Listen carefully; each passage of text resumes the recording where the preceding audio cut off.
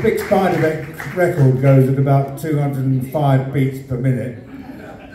That was probably about 200, that was. It was the, I keep talking about Brunskill and Steve Lane and so forth, and when I used to play in those bands, I was always the youngest.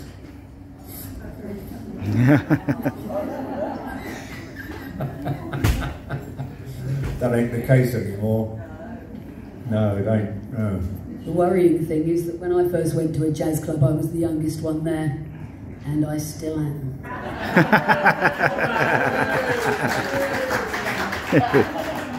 Don't boast about it.